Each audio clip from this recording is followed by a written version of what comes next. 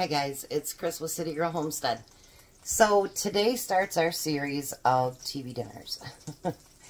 So today I'm doing two different ones, so I'm trying to still figure out the logistics, and you'll be going along with me to figure it out. So I ended up buying these from Sam's. So this is what we're using for our TV dinners. And I told Tom, I says, well, do you want me just to put your lunch in one and then you know, just serve you a meal? And he goes, no, you're doing TV dinners. Put it in there. So we're going to eat out of the TV dinner thing today. So I am going to do, if you remember last week, I made an extra meatloaf. So that's going to be a side thing we're doing today. And then I'm going to make Salisbury steak. And, you know, I could have just bought it and repackaged, but we're not going to do that. Come on. So we're going to do it an easy way, but we're still going to do it. Because ours is going to taste better than any one that they packaged in a, I don't know, banquet or whatever they happen to be. So I've got hamburger patties that I'm going to put out here. I guess I should have got my Big Daddy out. I think I might have to do that, actually.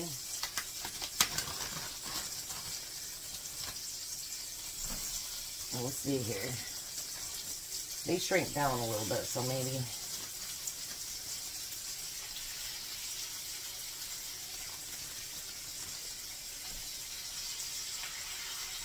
Alright, we got one more to fit in there.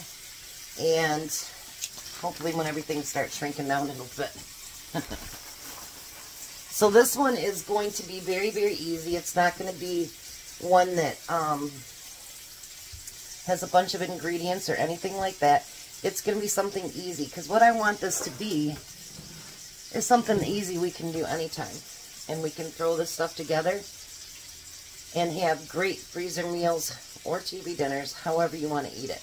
Jackson Cloud 9 because he's not cooking today. So we're going to do salt and pepper. Actually, yeah, I think I'll do that. I was going to do my hamburger seasoning, but I think we're going to stick more to a true Salisbury steak kind of thing. So let me get these frying and then try to figure out the logistics in my head on what we're going to do. I'll be right back. Alright, so while the burger's cooking, I'm going to just do where I'm going to put the meatloaf. I'm still trying to figure this out in my brain, so it isn't completely figured out. We're going to put the meatloaf just separately in here in the pans. I know, sometimes my brain, it'll take a minute to catch up. But it will catch up.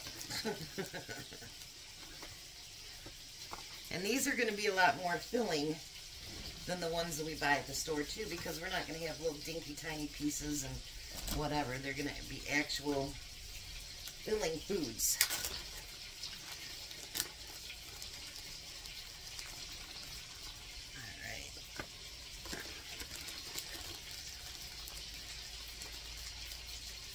I know Tom told Courtney last week, he goes, I don't know why she made 2 meatloaves. And she goes, didn't you watch her video? She's doing TV dinners next week. My daughter-in-law paid closer attention. Alright, so we want to put a little bit of extra there.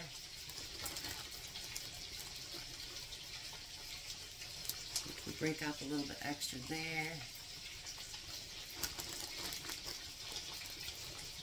We got to make sure we can still close it.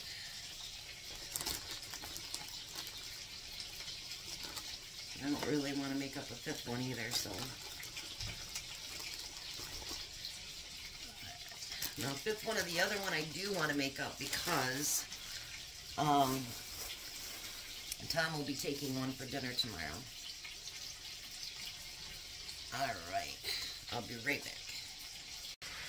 Okay, so what I've decided to do is I'm going to boil some water for some mashed potatoes, because you know they didn't use real potatoes then either, so we're not going to this time either. So then when I was looking for veggies, I happened to find a jar of gravy, brown gravy, that really, really needs to be used up. It's getting close to that date. I'm not going to use it for that one, but for this one I will. And then, so I make sure I got enough to go out. I'm going to water that down just a little bit. Be nice if you could see what I was doing, huh? You know that gravy that comes in the jar? It's so thick anyway. We don't need it that thick. I know this is going to be a bit confusing to do two at one day, but I just had so many that I want to try that I kind of had to. You know what I mean? Like, I just kind of had to.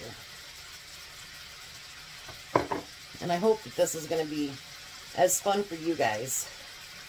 I really do. I hope it's going to be fun. And kind of a look back on yesteryear, you know what I mean? So I legitimately looked up online to find out what each vegetable was in all the different TV dinners. So in the meatloaf TV dinner, it was mixed vegetables. So we're going to put mixed vegetables in each one of these. These are much deeper than the ones we'd have gotten in the freezer section.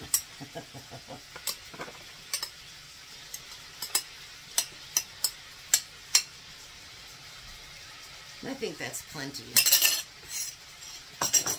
I mean, we don't need to eat 10 million pounds of it. So my hamburger's still cooking. I'm just waiting for the water to boil. And this is going to be a really broke up video, and hopefully I get them all put together for you. So I'll be back. Alright, I did up 3 packages of the instant potatoes. So now we're going to put potatoes in there. Hopefully I got enough there for both this one and for the Salisbury steak.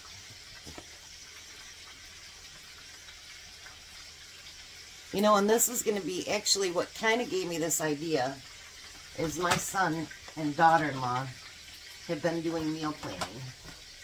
And then someone suggested the TV dinner thing, and I'm like, you know what, that's a little bit of both. So let's try that. Because, you know, we get very, very busy. And, you know, you still have dinners you got to pack for the next day and all that good stuff. So, put it over there for now. So, you know, sometimes it's better if you can plan ahead. Maybe a little bit more nutritiously than we're doing today, but all in all, still. So I mix that gravy up, and we're going to put that over top of the meatloaf.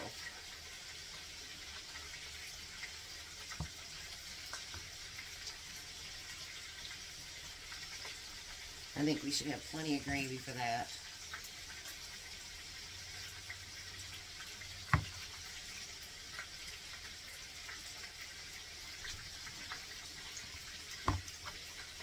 I used to always just add butter to my potatoes, but Jack's like, they weren't very filling until Hungry Man come along. But, you know, back in the day, actually, we ate smaller servings of everything. So, you know, actually, it was kind of filling.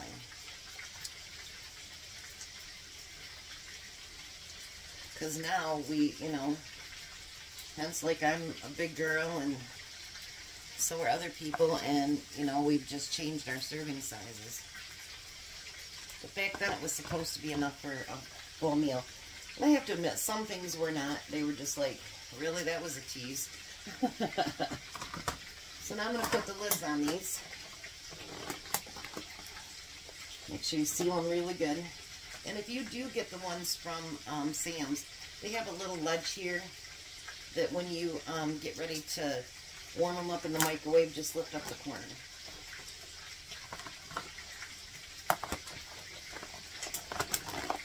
The logistics of this went better than I thought it would. I'm like, you're trying to do two things at once. But I wanted to show you, you know, that if you made an extra meatloaf or something like that, you can still make, you know, meals to carry, to take back and forth to work, or, you know, like I work from home. I just open something up and it's done. That's great. So, here is our meatloaf TV dinner. Let me take one of the lid back off in one. And I think, honestly, mine looks better than any banquet. And I think it'll be completely filling too, so. Alright, so I'm going to put these off to the side. But now we have, out of that extra meatloaf that I made, we have 4 meatloaf dinners that you can either put in the freezer, or you can eat that night, or, you know, stack them up for meal prep for your work the next day. So there we go. Ta-da, like a commercial. Ta-da, there's the meatloaf. I'll be back. Alright, so the burgers are done. I should say the Salisbury steaks are done. So I'm going to take them all off and put them on a plate.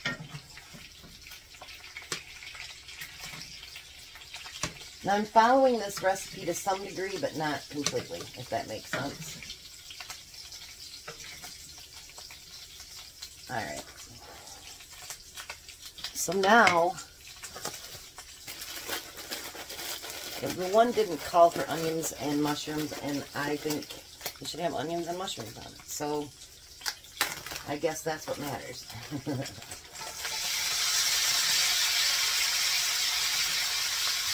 So I'm going to use some of my frozen onions.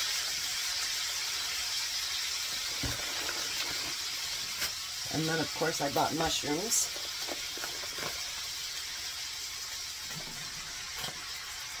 I don't think I'm going to need all of them, but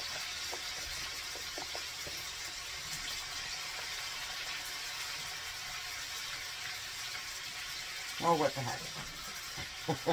If it looks like too many after I've fried it up, then we'll take some out and I'll just use it for something else.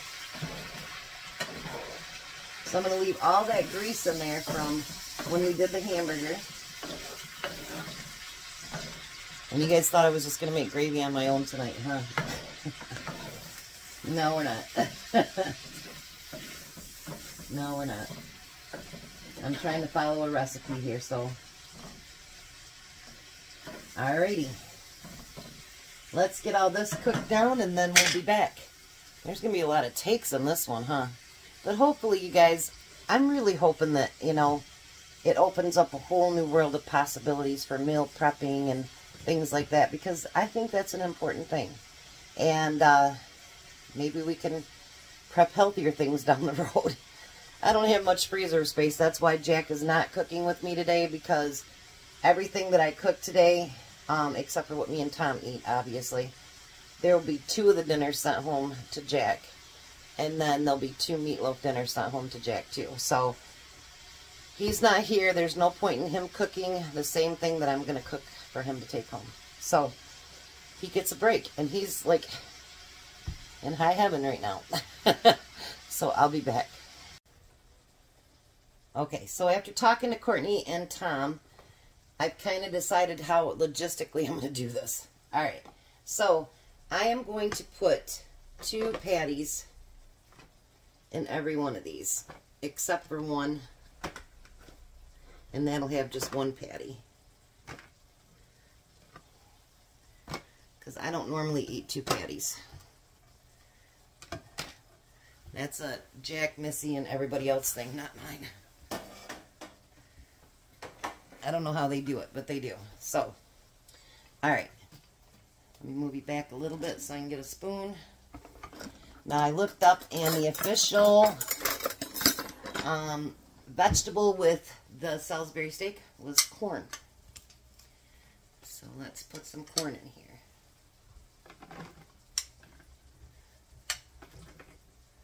And there's reason there's 5 now is because we need 1 for Tom's lunch tomorrow. Because he is working tomorrow.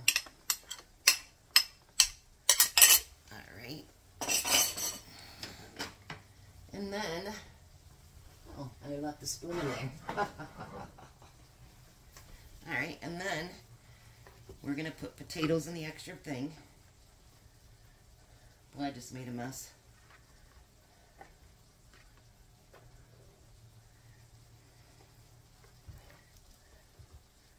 Nobody ever said I was not messy, because I am. I think I could have gotten away with 2 bags. But what I've decided is, anything that I have left over as far as potatoes, I'm going to use the leftover gravy and potatoes, and that'll be my lunch for tomorrow. How's that?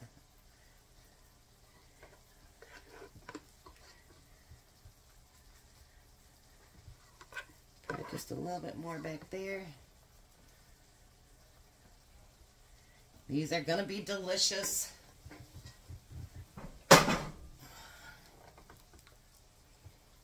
Delicious, delicious.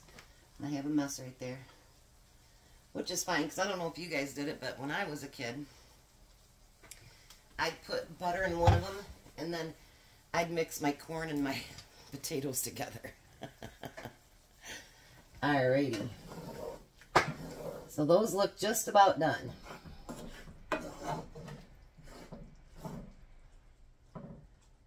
And I'm sure there's going to be some left over, which is oh so heartbreaking, because, you know, I happen to love mushrooms. Alright, so we're going to use 3 bags of this brown gravy mix. I don't normally buy it this way, but I had some that I need to get used up, so I usually just buy it in that one container. I hope I got it all in there. There's 2 of them. And the 3rd one, and I've got it in 3 cups of water. And then it says to use a teaspoon of Worcestershire, which I don't understand that one, but okay. And a teaspoon of ketchup.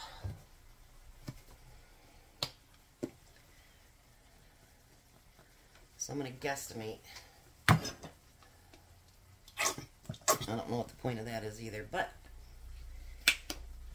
who knows. Then I'm going to use this here to kind of mix it together. Yes, this was a gift from one of my viewers, and I love it. I don't have to use it a lot, but when I do, I just absolutely love it.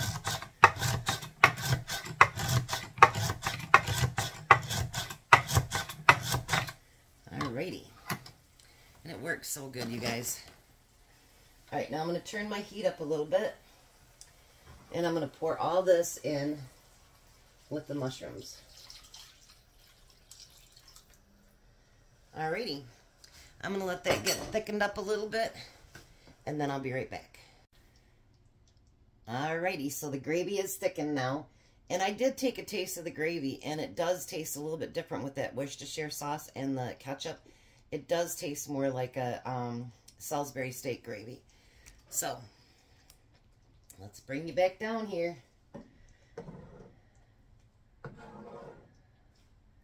And we're going to pour that over top of those hamburgers. And I didn't heat the hamburgers back up because I figured before you have a meal, you're going to heat the whole thing anyway. So there's no reason to really heat those hamburgers up.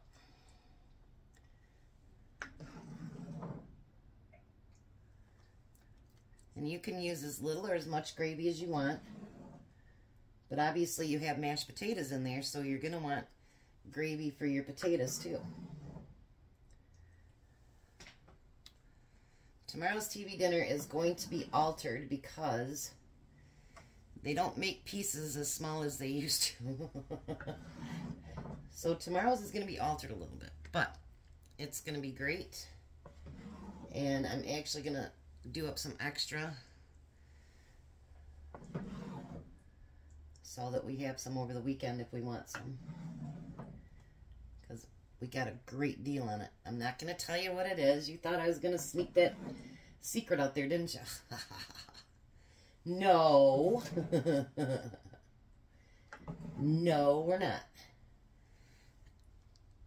Alrighty. I think I've got enough gravy on all of them. Now, I do have enough gravy that I could actually go back through and I could put it on all the potatoes, but I'm not going to do that.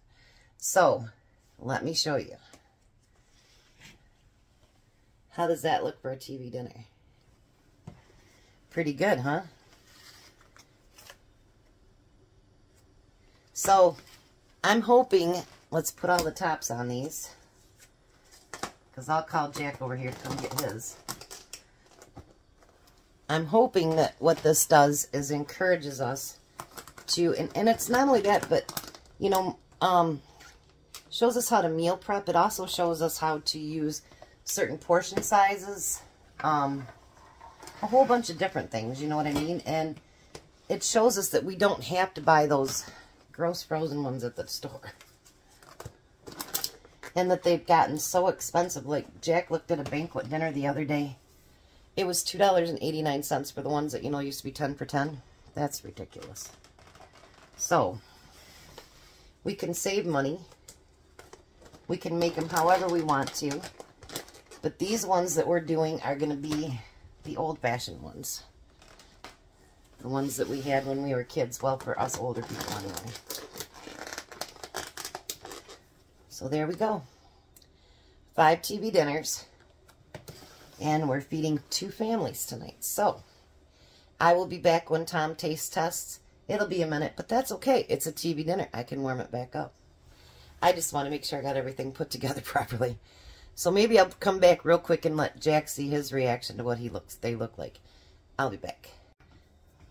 Alright, so Jack's over here now. We're going to have him look at his meals he's going to take home. Wish you could shrink just a little bit, Jack. Alright, this is our first one. Open it up. Don't hit this burner because it's hot. You can sit it on that front burner right there.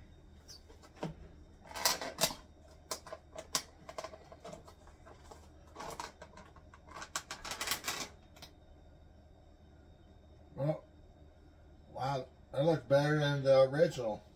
That's Salisbury steak. So you have 2 of those. I want to make sure your lids are on tight. You drop them on the way home, that's on you. Yeah, I didn't want no dinner. I won't make no more.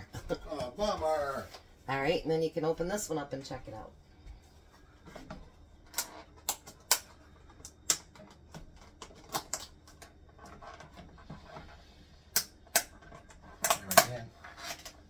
Wow. How does that look? It looks real good. Look better than the ones that we got at the store when we were kids? Yeah.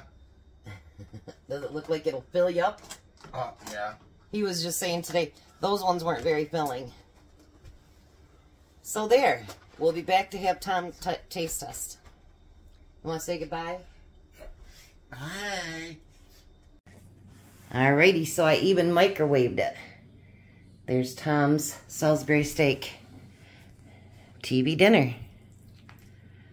You know, I used to do these Salisbury steak ones. What? I'd get a spoon and I'd go like this and dump it on my thing for gravy. I know, I did too. Either that or just like put... this.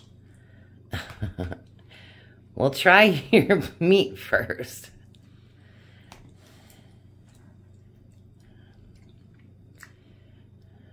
That's good Salisbury steak, huh?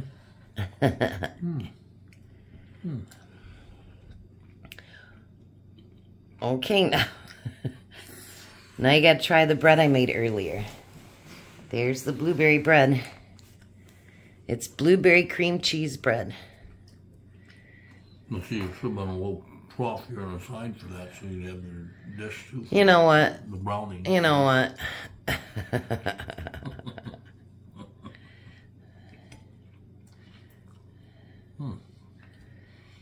That's good bread. So fit for a king even though it's a TV dinner? Yeah. Better than the ones you buy at the store? Absolutely. Banquet ain't got a chance. Alright guys, there it is again. You guys have a blessed night. Be a blessing, and Bye, Tom. bye, Tom. Bye, Chris. Bye, Chris.